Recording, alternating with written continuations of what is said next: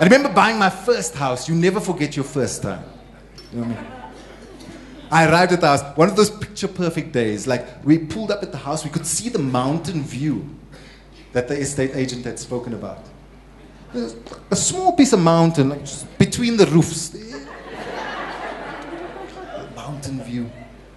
But here was the best part. As we pulled up, a squirrel crossed the road. This doesn't mean much to you guys, but let me tell you, there is no greater sign of affluence than a squirrel in your neighborhood.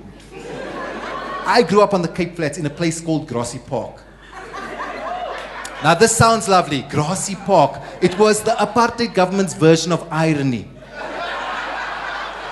There was no grass. There was not a single park anywhere. And definitely no squirrels. There are still, till today, no squirrels in Grassy Park. You may find a rat or two, but no squirrels.